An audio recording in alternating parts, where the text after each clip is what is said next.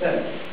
7 is between Dundas and... Correct, yes. I have 7, and I will also know that some other crafts were planning to think about it, but 7 for sure. Like I said, some will be excluded from the indoor control bylaw because they were the building permit stage, more or less, and some will not be because there are some other stage. That means each application will have to be dealt with in its own merits, but judged by the city's zoning people and the legal department.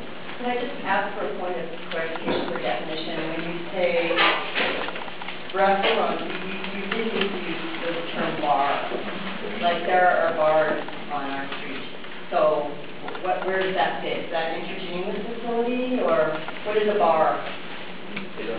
Well, the bar is caught in the bylaw. So, in other words, are they permitted now, I guess, is the question. Is that what you're asking? Yeah, well, where does bar fit? Okay. Would you like to tell us where the present zoning bylaw talks about bars, even though the inter-control bylaw stops those now, well, the future until we have another situation. That belongs to me as an entertainment facility. There's a huge dance facility. There's a huge dance facility at the back.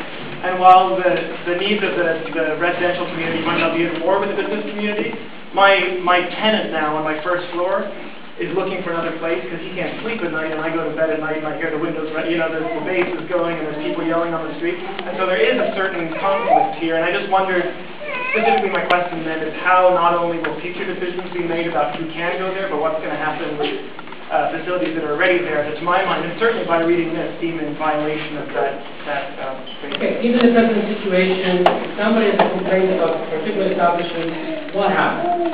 You know, phone, sex and FBI garbage here on Humber Street. Sir, we're not... Thank you, ma'am.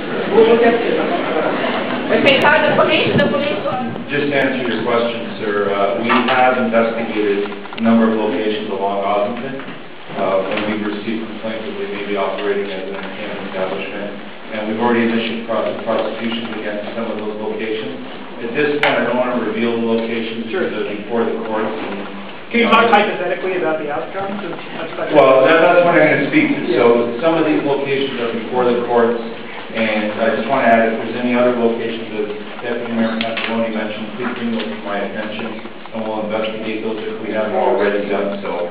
With respect to the outcome, what we're looking for in an outcome is when it does go before the court, when it finally gets to a trial and the city's successful in getting a conviction, what we ask the courts for is usually a substantial fine. Under the zoning bylaw, we can get fines in the thousands of dollars or tens of thousands of dollars, but that's really up to the courts to impose. We can certainly request, but however, it's up to the justice of the peace overseeing the matter on how much of a court-imposed fine there will be. As well, what we ask for is a prohibition order. The prohibition order is basically a JP's order asking the defendant to cease that use, or otherwise the city can escalate their action. And we've had occasion to do that in a couple of locations in the ward, not so much along Ossington, but in other areas of the ward. So the end result for us is to get that business entity to stop doing what they're doing. They were licensed to the restaurant, by all means. No one's saying they're going to shut down their doors and they can never be a restaurant again. But that's what the zoning permits, is a restaurant, or, as this lady alluded to, a bar, a lounge. It does not permit an entertainment establishment. So ultimately, that's our goal as an enforcement agency, is to ensure that they're not operating I'm not against restaurants. We live on the street. I love restaurants. It seems to me that restaurants were targeted, though, because there were some that were operating or perceived as restaurants, or like their licenses or whatever, because they were saying that they were restaurants, but then essentially were bars. Is that why this a big part of what you're doing to implement it, because you are trying to quash liquor licenses, more liquor licenses being applied? Well, the reason we did this is because we're getting a lot of complaints from residents, a lot of anxiety from residents, and I'm a good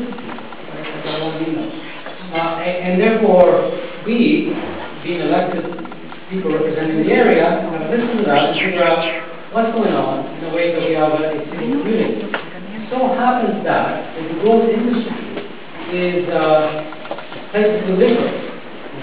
But in order to get a liquor license, you have to have a place where to serve food. So therefore, you know, you often get to the foundation, if you will, which is the restaurant. You know, because a lot of these bars or lounges or entertainment places, really what's supposed to be there, claim that they're restaurants. And it's, you know, rather than making a gray area is difficult to enforce and so forth, you best go to the foundation and say, you know, any establishment, and the list is there, the bake shop, the restaurant, the bar, whatever, the place of assembly, which turn into this kind of big place. There's a lot of big properties in there, you know, which are not developed. Some are storage facilities, some are electric companies in bankrupt. You know, there's a lot on Ossington. So the question is, what is the future of those places? And should they be guided to with your input as business people and residents and the city, being an assistant to finance deliberately, or should we make the Wild West and whatever happened happened? You know, I'm afraid that the Wild West was not a very nice place to be, you know, because of just the laws and everything. And that's not what we should be doing. That's not a sophisticated, intelligent, rational approach of having good urban quality of life. So that's why the foundation of the restaurant came along. But again, for 1 year, we'll for a report or plan in 2004 and basically decided not to act. And now it's deciding 5 years later, oh, there's a problem because residents have complained, we're going to look at it. But unfortunately, the situation is already out of hand. So that's my first thing. The other thing earlier was that someone said, you know, what applications are out there already, and then someone mentioned a specific location or that there are entertainment and you weren't aware of it. How come the city's not aware of it? Like, what's the process of granting licenses, whether it's liquor licenses, bar licenses, and then not being aware? You should be very aware of what exists on the street. Don't they pay taxes? Well, there's 2.6 million people living in Toronto. But you're one block. Sorry, there's 50,000 people live in my constituency. 50,000. That seems to be a city somehow. I don't know how many establishments there are.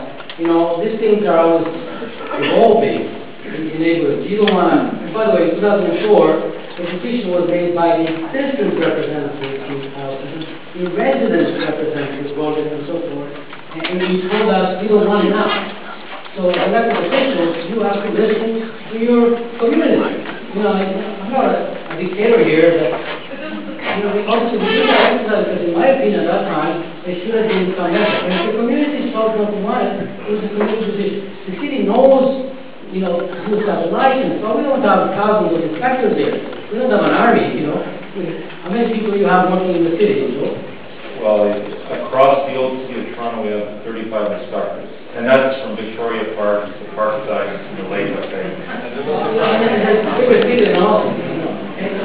Anyway, we're here. Let's try and find solutions. That's what we're here. You said that there are no Ossington zones or entertainment districts. For the longest time, I think it's pretty close. We had a burlesque club upstairs. And I mean, I think we're big community citizens. I don't think there was any problem. They were in operation for a long time. That to me is like entertainment. You know, they had you know, women inside and stuff. So my concern is, given that that place operated for the longest time, and it used to be a good community system, where I live, there are large, like a large old factory or warehouse or something that's gone out of business, and I've heard talk of having a Richmond Street type club put in there, which would just radically change the nature of the neighborhood. And I'm concerned, well, if we had a burlesque club, and if somebody picks up their license and then stands or whatever and becomes, you know, so I'm just concerned how you make that distinction. It seems like one was allowed on the street. Perhaps I'm familiar with the situation. You should know when the city passes a bylaw, a new law, it's not retroactive. Whatever the city does from the moment forward. So what happens at baby dolls, that's what you're talking about. You used to have a different name before. That was there before the city passed the bylaw, which prohibited such uses of Ossington Avenue. So they have what they call legal but non-conforming status. In other words, you could not expand, but you really could not take it out unless you bought it off. And that's the fact is grandfather, because that's what they keep themselves in authority. That kind of place will not move in a new location. Because first of all, any right to use a particular property is not transferable to the government. And secondly, it will not be allowed in another location that your electrical place, because it's not permitted now. But this will allow, this kind of process again is to try to analyze those kind of properties and come back to the community and decide what, if any, restrictions you think should be put in. And secondly, if the planning department agrees, and then recommendations to make to city council. So that's what the process is.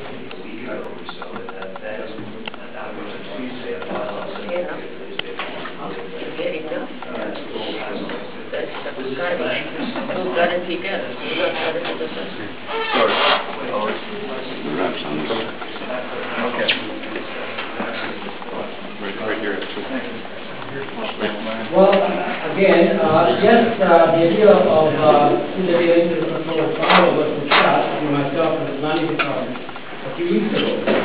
However, the nature of individual control bylaw is that you have to make a discussion with nobody known. Otherwise, what would have happened is that anybody who's got any property would immediately go ahead and walk out. And therefore, you would do the analysis after the fact. So it would have been irrelevant. So because remember, the city cannot go retroactive, and we don't have a say as to which businesses we like or we don't like. Yeah, it's not discretionary, it's set by law.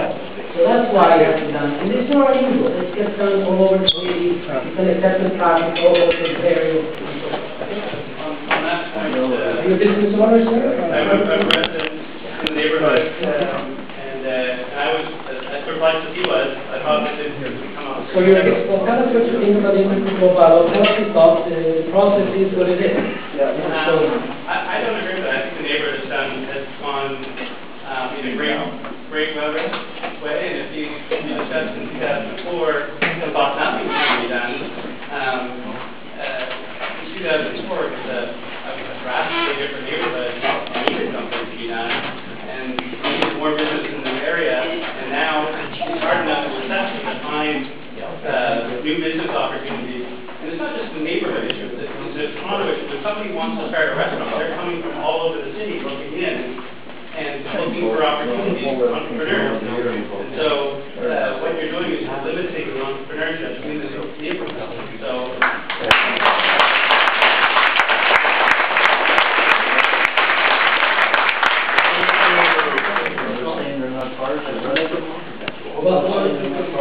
I'm not going to address individual properties. If you have a complaint, come to afterwards. Give the person to Mr. Magalesh, and he'll investigate it within the law. So we know you're discussing particular establishment will go now. It's the overall situation. People congregate all over the place, and you take the private car into your garage because they won't let it away. So you think this is done? I lived here my whole life, and I don't have any right to sleep. My bedroom is a homeless. I hear it all the way through the house. Friday, Saturday, Sunday. When it gets longer, I'm going to be everywhere. The residents. business around the street. I live on the street and I think that my concern is that You're going to have to open the neighborhood is getting in the influx of, like you said, you know, people from other parts of the city that maybe already know the restaurant industry, know the bar industry, know the nightclub industry, know how fickle it is, and know that if they open an establishment that might last 5 years, the neighborhood might last 5 years. I'm planning here to stay for a long time. How are you, then? I enjoy that neighborhood. Is this the same chair? Can I see Same that? chair. Okay. I like the neighborhood bars. I like to go to a bar and have a drink. But when it's like, it's just people coming in with a lot of money, they want to just open up their place, milk it, and then do it. That's what I think. Okay, just a minute. Ladies and gentlemen, excuse me. We're a community.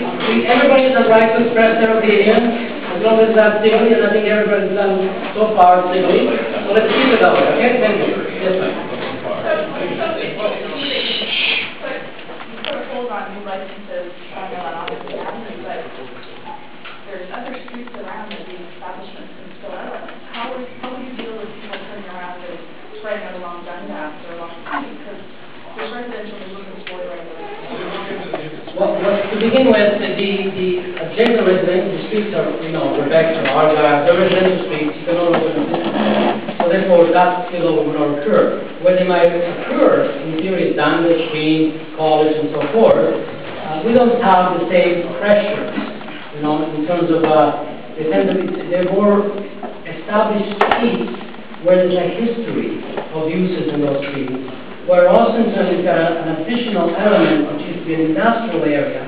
This is the industrial area. Carpentry, through there, electrical, and what have you, hardware, big, huge hardware stores, which is transitioning to new uses. So therefore, it's not a mature street in that sense. That is the difference. So I live on Lakeview Avenue. Where? On Lakeview Avenue. So along by the beer store, there's a huge turnover in the number of establishments that are going on right now. And it seems that this could force, it's going to change what's going on in Ossington, but it seems that it could force it just not to done after point. I'm just wondering how you're going to deal with those kind of problems. Well, it's not likely. We'll have to address each problem individually. If there's other streets, they just bring it to my attention.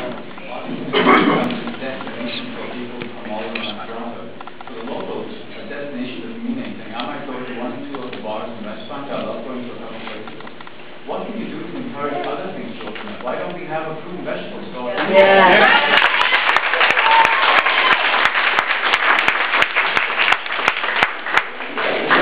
Buy a tomato is at the organic food store at the bottom of it, and it's $5 that's made of it. And you buy it somewhere on Ossington, and you do something like that. And then I'll be happy to go all the bars and restaurants. That's exactly why we have the city control ballot to prevent position. I see that Mr. McDonald is writing furiously, because it's going to be something we're going to consider within the next few months, leading to a resolution within the year. Bake shop, cafe, where's that in your bylaws? Is it allowed, is it not allowed? Bake shop, can you find us? It's allowed. It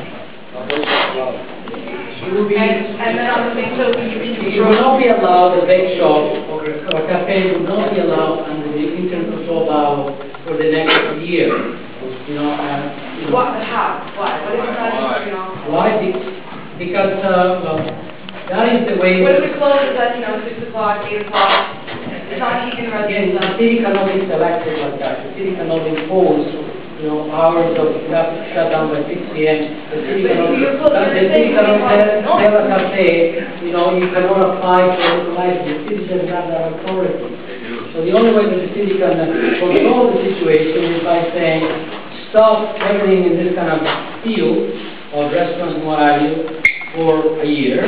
We'll study it, and then we'll figure out what happens subsequently. That's why the city. You do realize Ossington has become a hub, and it's that. Make a comment, and then we'll go back. I like bars. I think they are what makes city vibrant.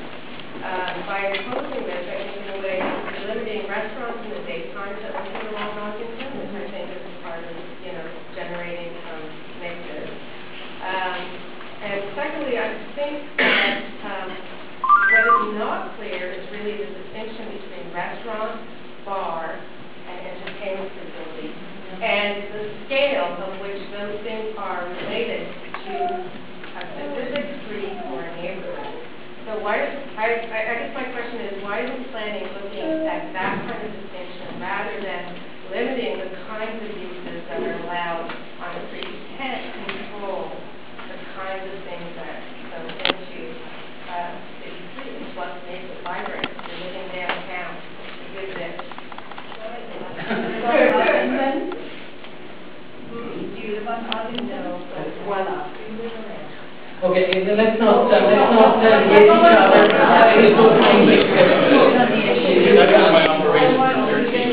But that's what I'm saying. Again, I think the scale of Okay, excuse excuse me, everybody has a right of opinion, we're trying to solicit opinions, we're just gonna go through this process. So it's very, So I wasn't not doing a propositional pro-con thing, except that if I had a problem, a noise problem, I could call a telephone number and inspector would come to my premises at a particular time in the evening or night when I had my most severe problem with a little measuring device that would measure the amplification of the noise in my establishment. I haven't even got anything like this in Toronto.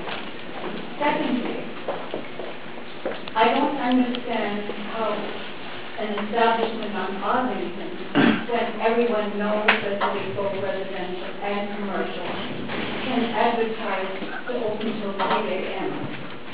And thirdly, is the issue of the patio. Some establishments have asked for permission for patio. I have no problem with the patio if I understand as a community or as a neighbor the kind of level of noise that the patio will project.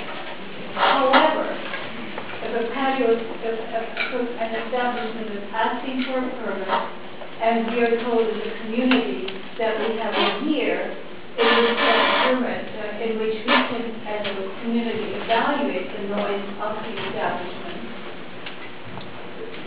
But the establishment, having created the patio, doesn't have any activity there for a year. So we as a community during that year cannot make any judgment on it. But the license is coming up. What is it as a community that we can actually do about it? Since there is a case in point, and I don't exactly know, I mean, I've been told certain things, but I would like everyone else to know it. The way we enforce it on any different from our colleagues in Montreal or Vancouver or other major urban centers in Canada. Our noise bylaw may be a little different. Our old noise bylaw used to have a particular measurement. So you're right, we stand there with a noise meter and measure from a certain distance how many decibels you were receiving from the source. So your point of reception and the source. However, the new noise bylaw doesn't speak to measurement anymore. It says in very simple language, if it's disturbing to you as an inhabitant of the city, then it's a violation. Of course, we have to establish how it's disturbing you. You know, for example, late night, you could be trying to go to sleep and you can't because the music is so loud. If you're watching TV and you've got to crank your volume up to the maximum just to hear it over whatever you're having to endure, because you're reading a book and you can't concentrate. So there's provisions in the bylaw that address how it disturbs someone. There's also another provision in our noise bylaw that speaks to projecting beyond the law. So we're not telling anybody, including all of you here, that you can't turn on a radio or, play some music while you're cleaning your house, but you should contain that music within your 4-building walls. So there's the same expectation of a licensed establishment that they want to play music, they can't play music inside, but it needs to be contained within the 4-building walls. So what we've been doing, not what we're going to do, what we've been doing the last few weeks along the College Street corridor, the Ossington corridor, and the Queen Street West corridor, west of the building corridor over to Queen, called my S, is we've been out on weekends, Fridays and Saturdays, and we've been monitoring all of these places along here, all of the places on College, all of the places on Queen West, to determine if someone's called us, like yourself, we'll deal with that on the side and, send you a noise log and ask you to report the incident, and if we have to, we'll attend your residence. But otherwise, when my officers are traveling, they're listening for noise that's projecting beyond the lot line. So a lot of these places choose to play their music really loud or prop open all their doors and windows so it spills out. While all of those places that we noted a violation at have been charged, and those charges are before the courts. And we'll continue to charge based on that as well as any other complaints we receive from yourself or anybody else. Because you referred to a license, so we license people to use the city. I want to give everybody a chance, so maybe we'll come back to Okay, the city licenses individuals who request to use the city boulevard, so city property, to have a patio. We have a lot of those on College Street, for example, which I'm sure most of you are familiar with, or on Queen West as well. But if they're occupying city space for their patio, and they have permission to do so, if the patio is on a flanking street, for example, Argyle or Royal or any of the other streets, there is no amplified sound permitted, period. You can't have speakers, you can't have anything.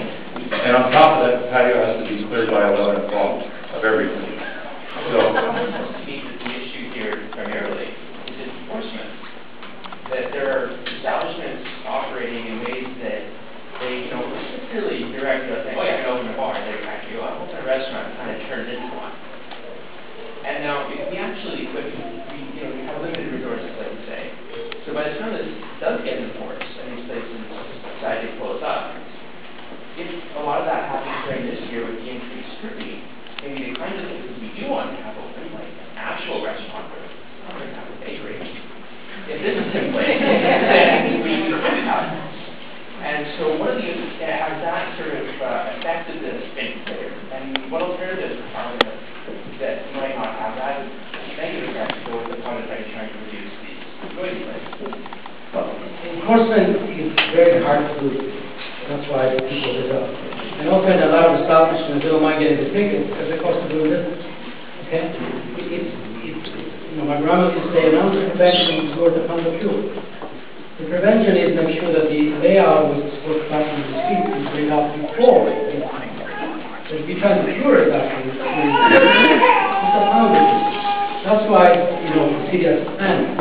Rather than think that anything goes, then we'll enforce it. That's why the exercise. It's a very good question, but that's the thing. I'll say that right now. I've only been in the area for about 3 years.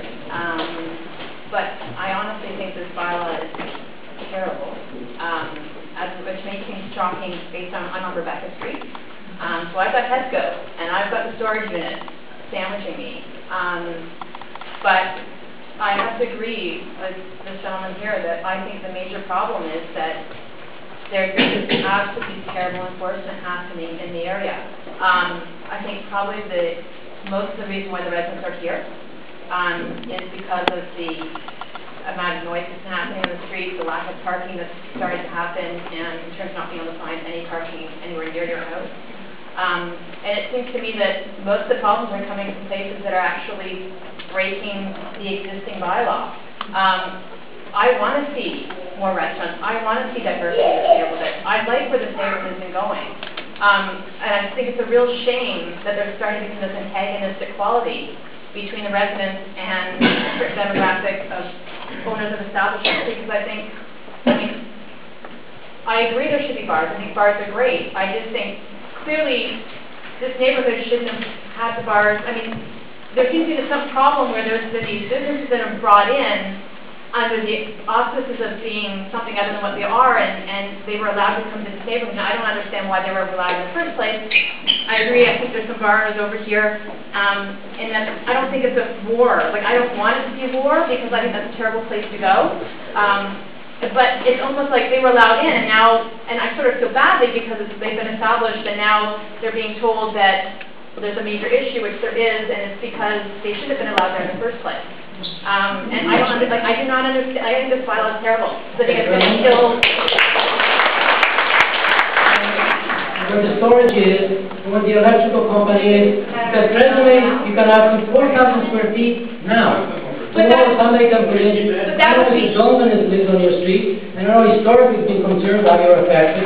So you think your lifestyle will be improved? No, I have. So do you want us to then start checking to see whether that's popular? I have a bar behind me that stays open until 2 a.m. in the back patio. I know the noise 7 days a week. Excuse me, can I just finish my idea? I know the noise 7 days a week. It should not be happening. Second of all, that would be an entertainment facility, which as I understood, based on Ms. McDonald's comments, shouldn't even be allowed in the neighborhood in the first place. So I don't, like, that's a non-issue. That's an irrelevant, completely irrelevant. Do you measure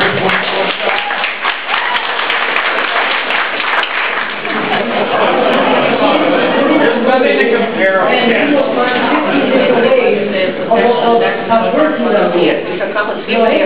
Those people were arguing for those, and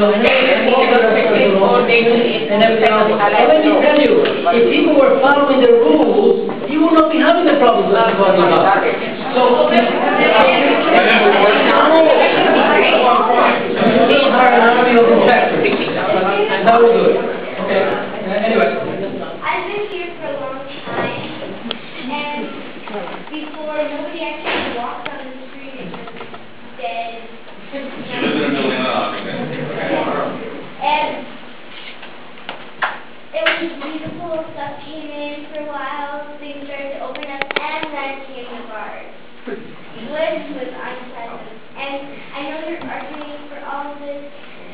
There's some places in the area, like the bars have, maybe some people here, maybe some people somewhere say that they want to make up their own shop.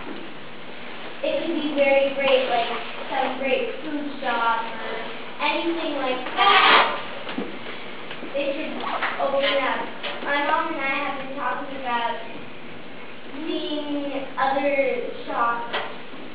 Like there's the Neighbours on Ossington. A lot of BUN was right out. And actually, you know what, I think this discriminates against those legitimate restaurants. I heard you speak.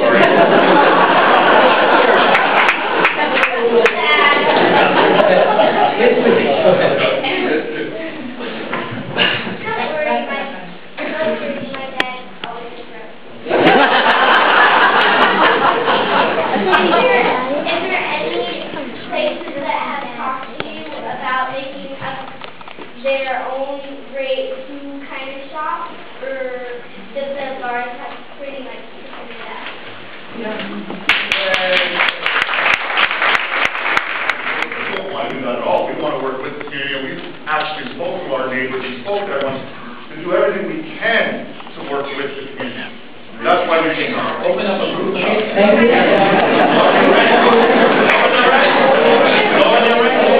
I'll do it every day if you open it.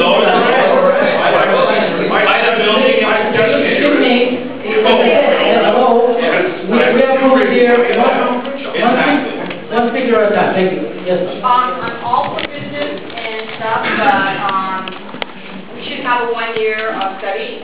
I don't go to bars and I don't go to restaurants in Ossington, which I have a lifelong replacement husband. But I also know living at the bottom of the lake, you this restaurant, in the summertime, with all due respect, if the people with kids move out of Toronto, there'd be no youth culture. So you wouldn't have any going to your bars. Everybody has a chance to speak, okay? If you want to participate, you gotta listen, and then you put your hand up, you will be recognized. If people wish to participate, they always have the option to leave, but those are the rules, okay? Thank you. I live at the bottom of Lakeview Avenue, and ever since if restaurant came in, I do not sleep from May to December because they do have the patio open past their time. People are spilling out into the street. There are alcoholics sleeping on the lawn in the summertime. There are cars. There is noise. I love it when the winter time comes because it's quiet. I'm not against bars at all or restaurants. I think there has to be a study because there has to be a quality of life and a balance too, not just restaurants and bars.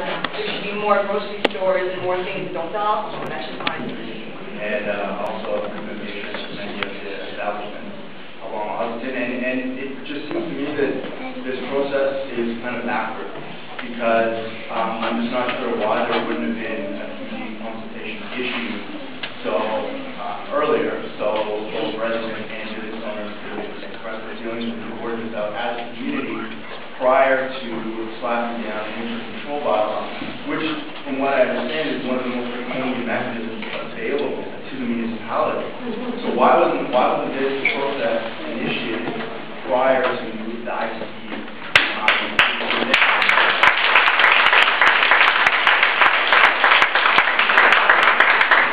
again, the reason is that if you allow people to know that you're thinking about doing it, it's like somebody telling somebody, I'm going to go rob a bank. Okay.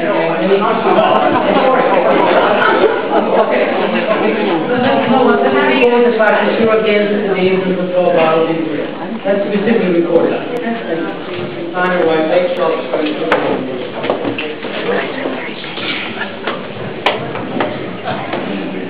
Two big shops just because they tend to fall within the restaurant category, and if we have not included them, someone may open a bake shop and then start to use it in a different way. I mean, they tend to, I mean, it's not, you know, people are in restaurants and maybe like entertainment facilities, right? They're very different animals. Bake shops can also be small restaurants. I mean, you don't have a pie shop.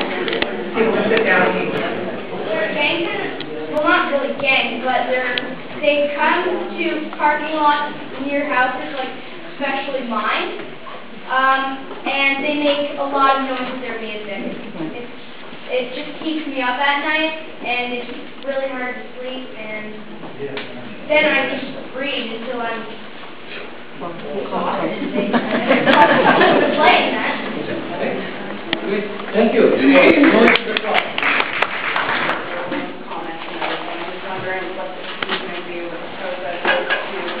Forward with the plan and the study, how that's all going to come together, and then how that information gets communicated to the community. Because obviously everyone here is very, involved in wanting to know. So I personally say for word of mouth.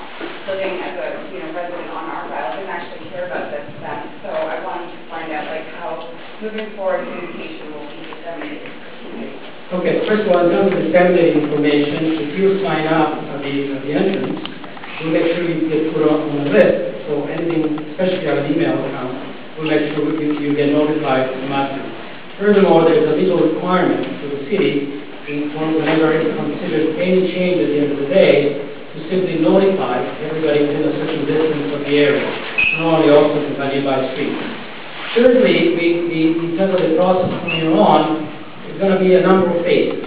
First phase will be that the planning department will be analyzing Ossington.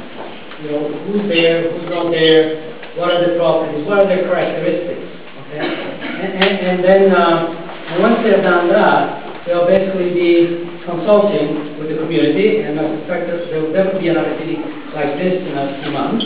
I can guarantee that as well as so that you can hear their findings, okay? And also, and subsequent to that, there'll have to be discussions what, if any, changes are required. It's theoretically possible that there are no changes, but also theoretically possible that there will be a bunch of changes. We don't know. We're trying to understand the situation. And that will be brought to your attention as well. And eventually, any change has to be brought up to the Toronto and East York Community Council, which is member of the council of 12 of us, including me, and then the Community Council will make recommendations to City Council for approval. And any recommendations to City Council is subject to appeal to the Ontario Municipal Court, which is, as you know, is a provincially appointed, in my opinion, not a agency, but it's still there. So that's the process we'll be following. So you'll be very much consulted in input, but I urge you to sign up.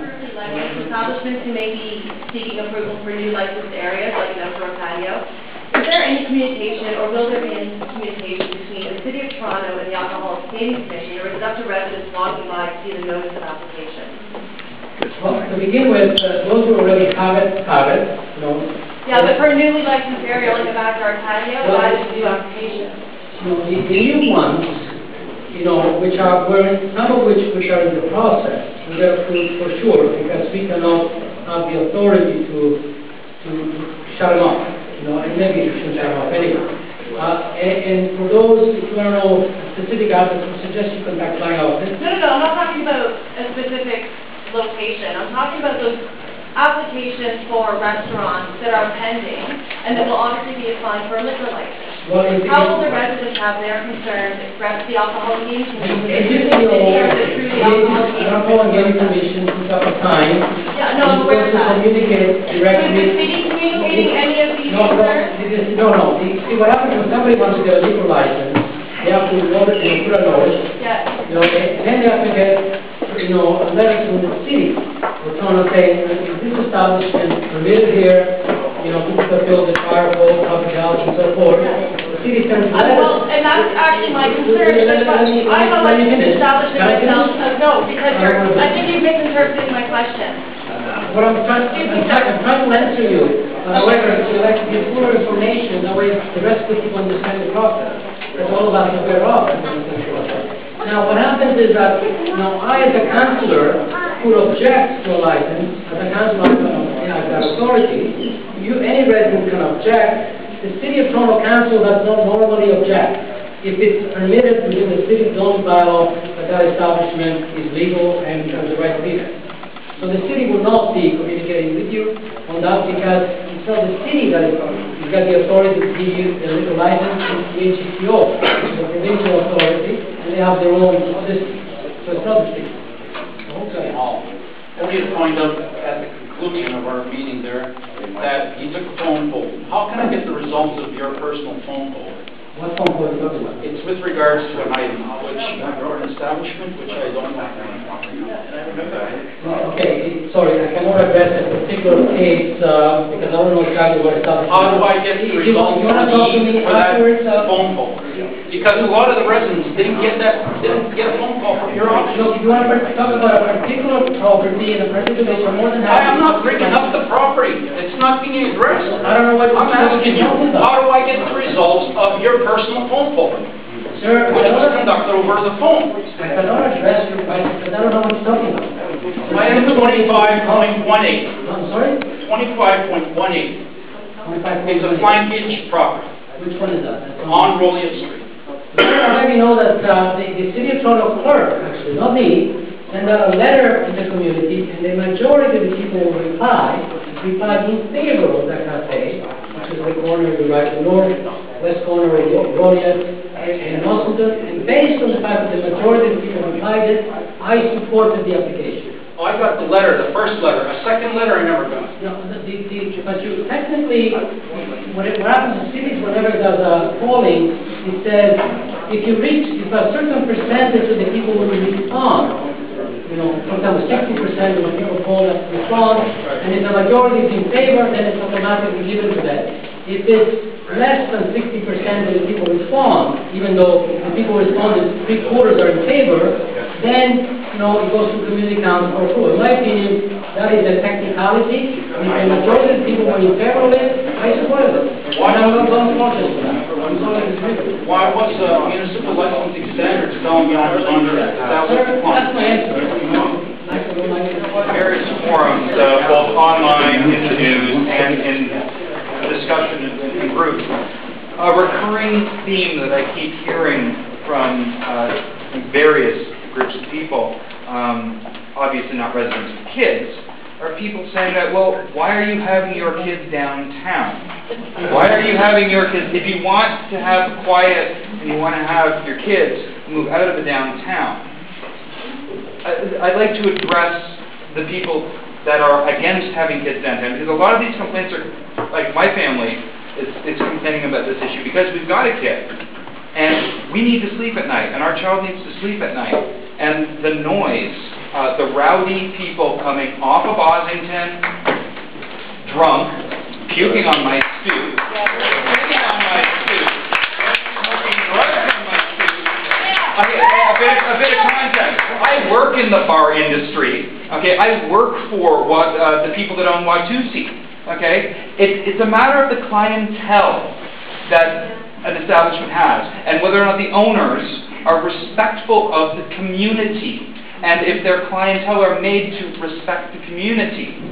I keep hearing, well, don't have your kids downtown. If we didn't have kids downtown, there'd be no youth culture downtown. If there was no youth culture downtown, there would be no bar scene, there would be no art scene. Okay, so the moratorium for a year makes sense because it makes everybody stop and think. Okay, do I want to put all the money into a location on Ossington to try and open up a big club? Because it's going to get shut down. It makes people stop and think. Okay, it's a good idea. Lots of bars, have the entire strip be bars and restaurants. but make sure that the owners are aware that it is a family community. We are not Richmond Street. We are not the club district. There's a reason that we have a club district for the people that aren't married, don't have kids, can go and party. Because it's in an area where there aren't a lot of people living with kids. This is a residential neighborhood. This is a place where people live to have kids, not to party. Have lots of bars, have lots of clubs. But make sure that they respect their neighbors that were there before they moved in. And they don't the care. People who own it.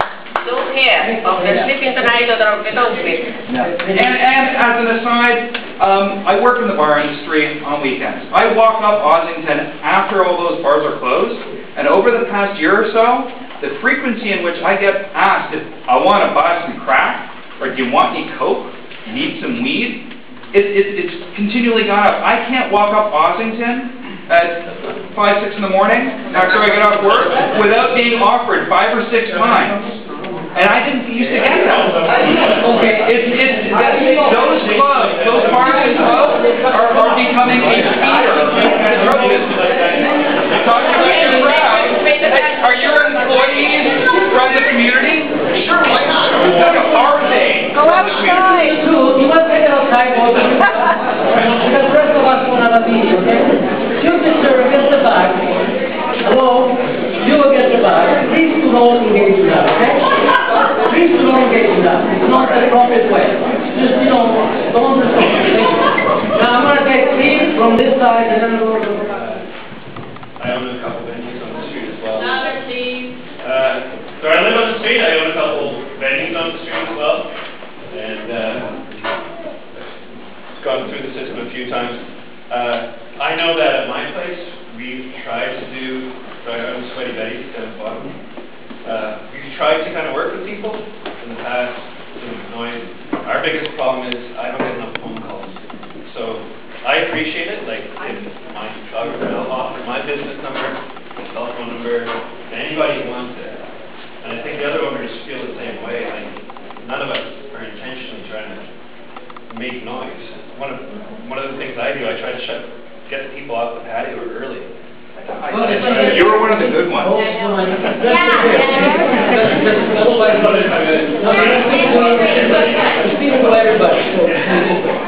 Noise or whatever, phone the business.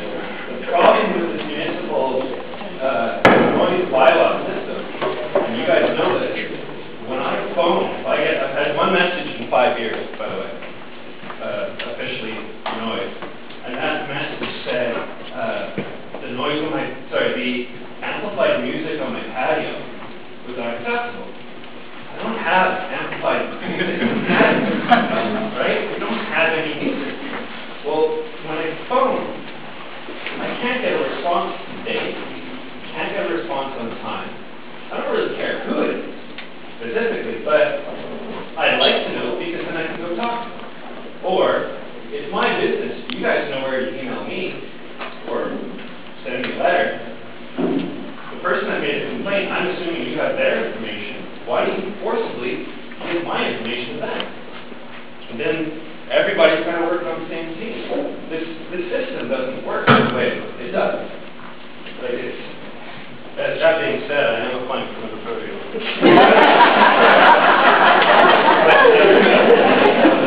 And in that whole process, I'm doing what I did 5 years ago. I'm giving out my phone number, which I think could be a city recommendation.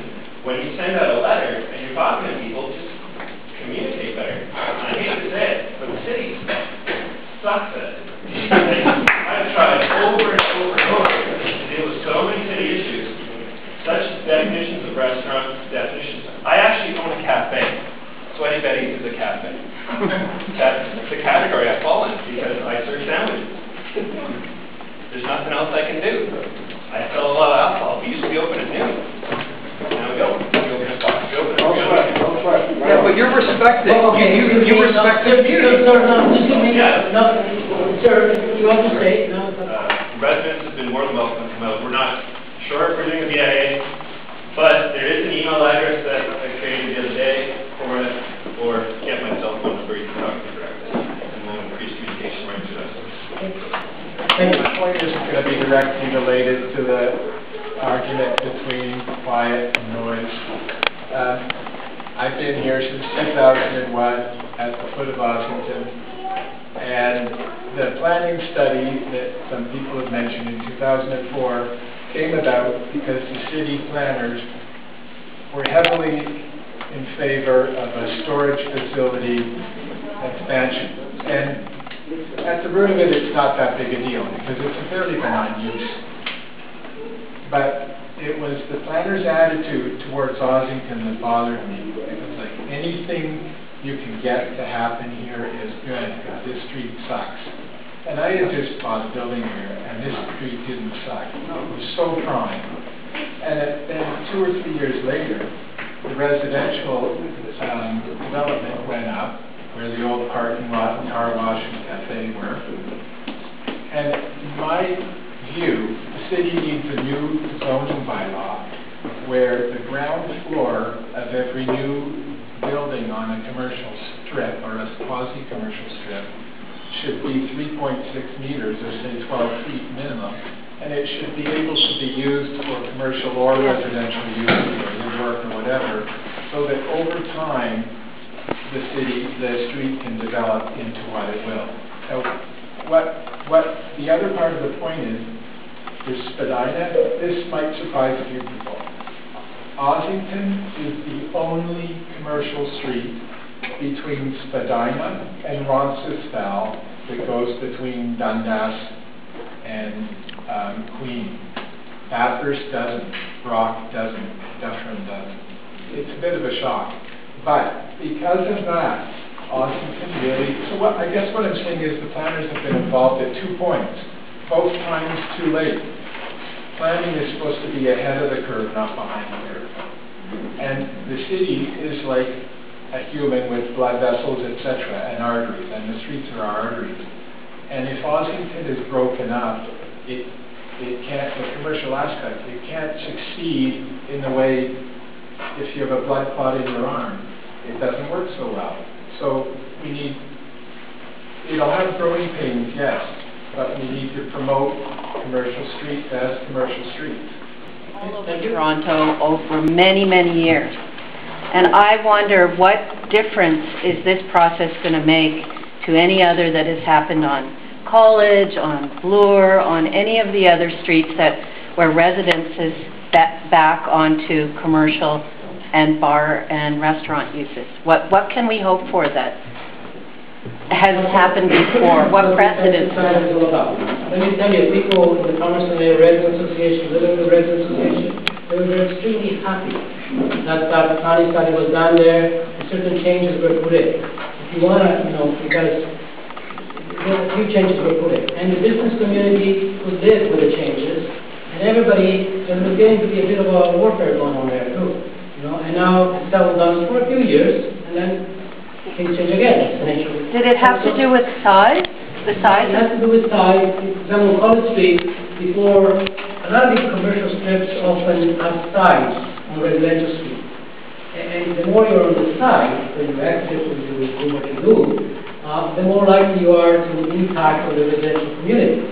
So therefore, on College Street, restrictions were put in on having establishment from the side street. Also, restrictions were put in that you can't have a restaurant on the second floor. If you have a second floor restaurant, you overlook people's backyard.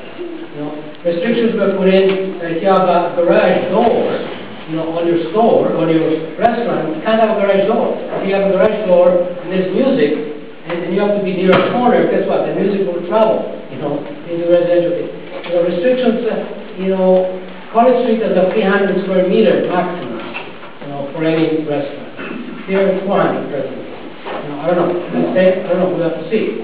So these are the kind of changes which are tweaking the system to avoid the bigger, to try to minimize the conflict that is between a resident who wants peace and quiet and complete peace and quiet. They don't want to go home. They want to rest, right? And the business community, which wants to have fun. Having fun means you drink, you get noisy, you have music, and so forth. There's an inherent conflict. And the question is to try to find that balance. And on College Street, for example, in other places, that balance there's a better balance now than there was before the self-exercise. That's the idea behind it. The new residence in the neighborhood I bought on Halton Street about 2 years ago or so.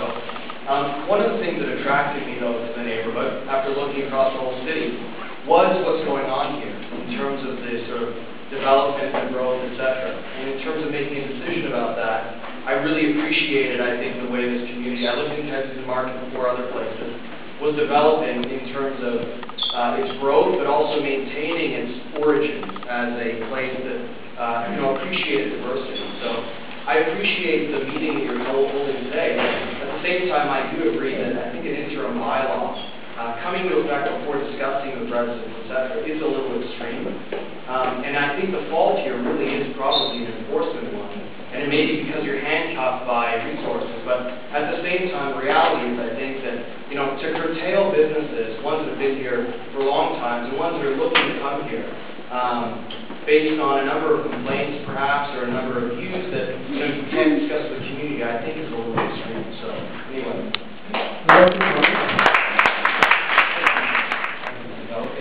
And the article pointed out that in New York, there are bylaws that you can't have more than a certain number of bars in a certain block radius. And so since this is an exercise in developing, future planning considerations, I'm wondering if anything like that is being considered. Thank you. We'll take that. And I think that a big part of the problem seems to be that there's no definition for bars, because there's a big difference between a place that is a dance club or a rock club and a little neighborhood bar. The fact that there's no place, that basically leaves a big gray area for people to regulate the licensing.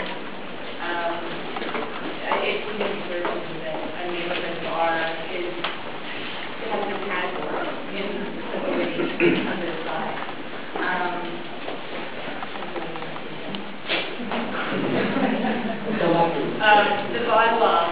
The bylaw, I think, is not necessarily going to serve, I think the planning is going to serve, I don't think that this bylaw is necessarily going to serve the interests of the neighborhood, because you need more daytime businesses, we need a cafe, we need places to get lunch on a Monday afternoon that costs less than $10, and that would help the businesses that operate at daytime, it would help just make the performance food, and I'm not, the fact that you have to limit a bake shop from coming in order to keep a nightclub from coming in seems absurd, and that there's some other way to do that.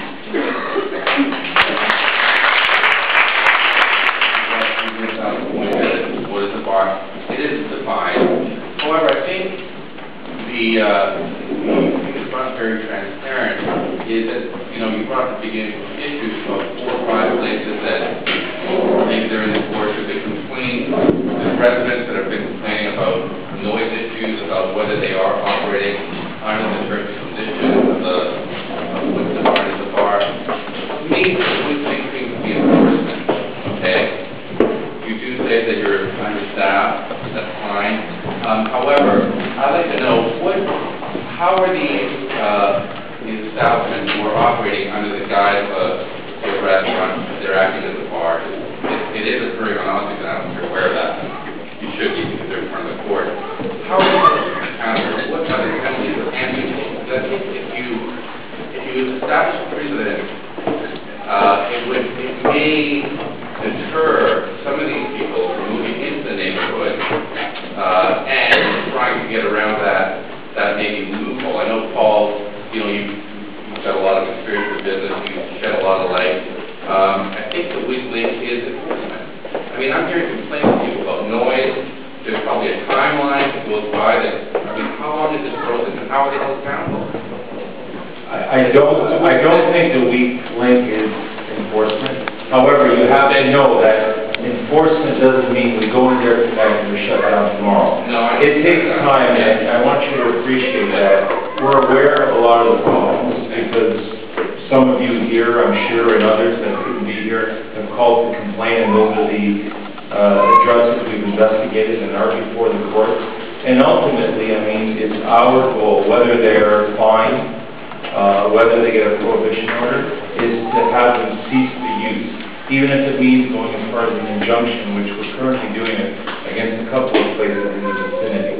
So, how quickly does a cease order, like, once you get a complaint, you have to be obviously investigated a lot. That's right, re-inspected, and if we determine they're still continuing to use, that's when we go back to the court and appeal for a prohibition order or an injunction. And what is that time? Just a general... It could take anywhere between 6 months and 2 years. And I'll give you a classic example for those of you that can remember. The Meow Club on the Lakeshore.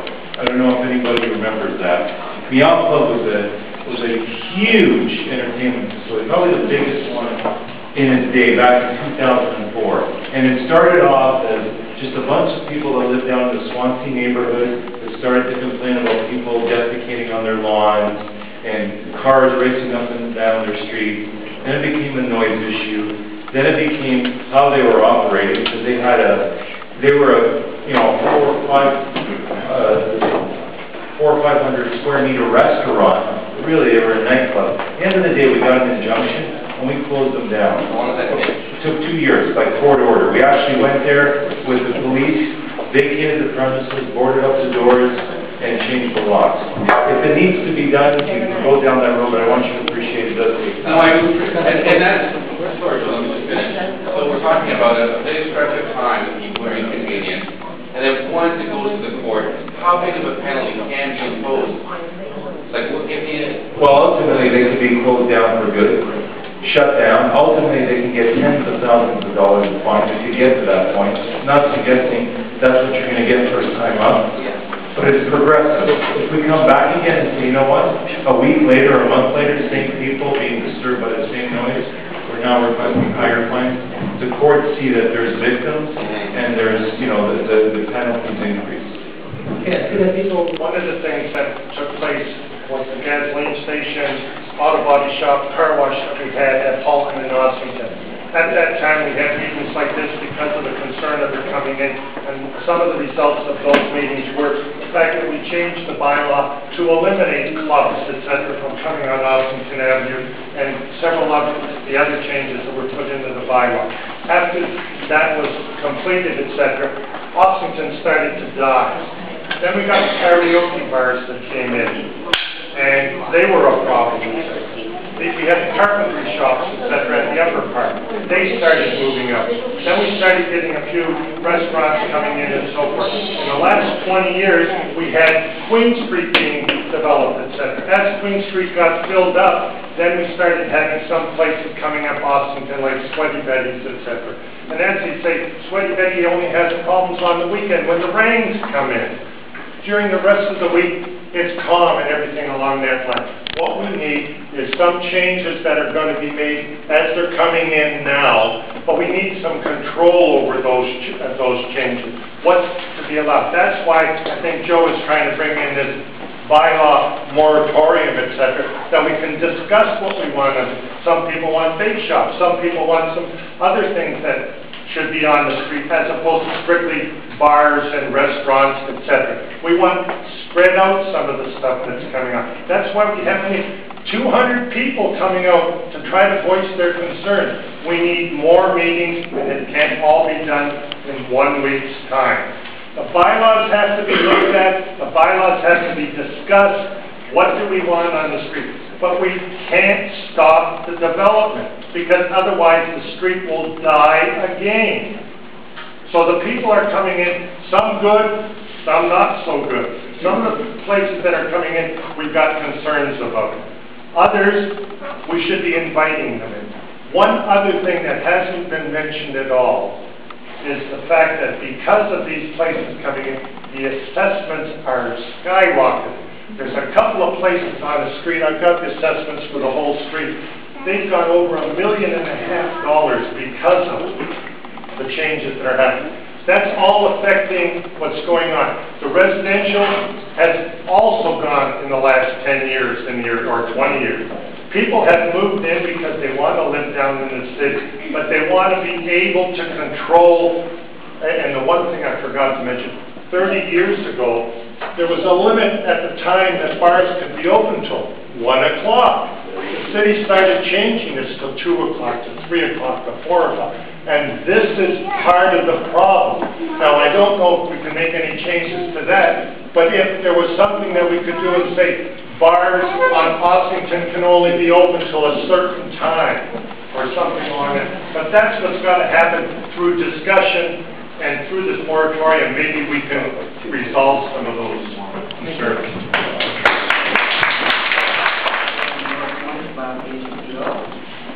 Which seems to be part of a problem here, because just yesterday there was a community meeting on these. I live in the same ward, but for example, the ward division goes right in the middle of Dovercourt, so the community between Dovercourt and Gladstone is fighting the same cause I hear right now. So, and they're fighting it for 4 years and have not come very far. That's just like, you know, not to discourage you, but to perhaps take some avenues to organize differently. And they do have a frequency of resident association. So, in view of all that fight, Great Hall is applying for a 500 people sticker license. So you can imagine that all the patients on Queen Street are going to steal your Ossington too. So the disconnect between the municipal licensing and between the city, body and the planners is huge. When I was at the Ward 18 meeting yesterday, nobody mentioned any of the future plans that are going to happen on the CAMA site. People keep expressing their bakery shop and grocery store. I mean, I appreciate Bill you'd elaborate a little bit on what is going to happen in the area. I happen to know because I've been participating in all these community meetings since like 2002.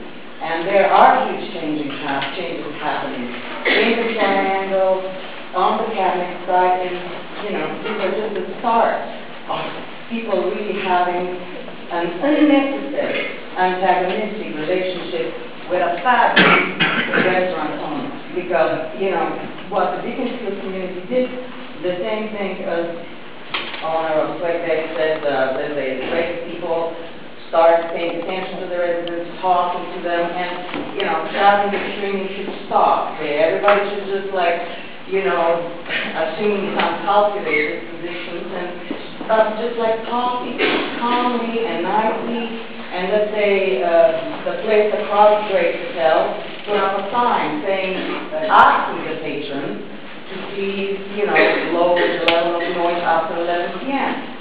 Then, what else can be done? And I don't see any representation of these. Apparently, there is a callback unit assigned to the certain area. So when we deal with the vandalism in the area, people have a number to call and report the vandalism and incidents right at the minute. So these are factual things that people can actually do. And you, as our representative, Mr. Pantalone, can advise us of this little detail. I was born in our apartment right on Ossington, and we did that because we felt it's been a really good community. And I'm all for the bars and restaurants. In fact, some of us have even helped each other build each other's bars and restaurants. But when it's come to some of the new ones, and I think this is where we go back to enforcement, I've tried straight up talking to owners very nicely over a bunch of months. Paul's even helped me. I've tried the cops and I've tried the city, and all are dead ends. The cops basically just gave up on me and told me that there's no point for the municipality. I've tried them and they've told me to go back to the cops, and that there is no real police for noise. I'm talking things that start at 11 and go till 3. They don't even open in a day. This isn't even a restaurant. They don't even have there's food there. So I think the thing is enforcement, and we're turning to you to change that because we can't do it ourselves anymore. Clearly it's happening. So. Across the country and across the best retail nodes of the city. And something that you'll find is going to happen with this moratorium is that Dundas is going to come alive with new bars and restaurants. Queen Street will, in areas that are spotty, will suddenly become viable. So in a way, I think it's odd that you've chosen this one little strip, because I don't think that's really the problem. We saw a moratorium come in Trinity-Spadina when a few big bars opened up downtown. I think this cause of all of the people coming and the people that you don't want to be in this area is because of what the city's done with the moratorium on liquor licenses in the entertainment district. Right now, there are no licenses allowed over 200 square meters from Spadina to Bathurst, north to Queen and south to Front Street. And your area that you've chosen, a specific small area, seems like more of an act to try and induce more business to come out on the Dundas Street. And what will happen? You'll find that the area between probably Trinity Velvet all the way out to Broad or Lansdowne will become a little more of an appeal for people who can't open the restaurants in the entertainment district. Something that you'll find after your moratorium is lifted, if it is lifted, and you come out with control, are the people that you're trying to keep out the most are the ones who will be able to work through the legal system to get in here. They'll have the money with the lawyers, and I've seen it happen on King Street, to be able to work their way in, get around the bylaws, get around the no dancing, get around the no government after 11 o'clock. They have the ability to do it, and you'll find that that's what you've created. Thank you for the area. Even though Dundas Street is 2 short blocks away from Bathurst to Grace, there was no church. In College Street, when I tell you, but I have to see the current package. But it's not hot But anyway, you don't have to know. People that are aware of this is my constituents who are the residents, I should let them know what the history is too. My living on the corner of Queen Street and Rebecca, being at such a large, deep, monstrous, gigantic law. That's what we're doing here. Well, that's a huge law, which actually goes all the way up to including Guinness. Yes. It's a parking lot. And frankly, that's, in my opinion, one of the reasons why you want to understand what should be allowed in such places. Because what is happening with our establishment is that the gentleman who was running the business died, unfortunately. And as a result, the business is getting sold. People got keys, so anybody could acquire a property. But you don't know that We don't know yet. No, we don't know yet. All of those, and the people are behind some people in Gideon Street. I believe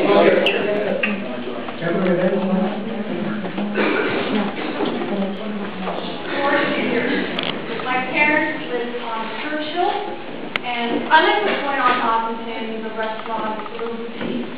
But I really feel bad for the adjacent streets where people are throwing up, selling cracks and stuff.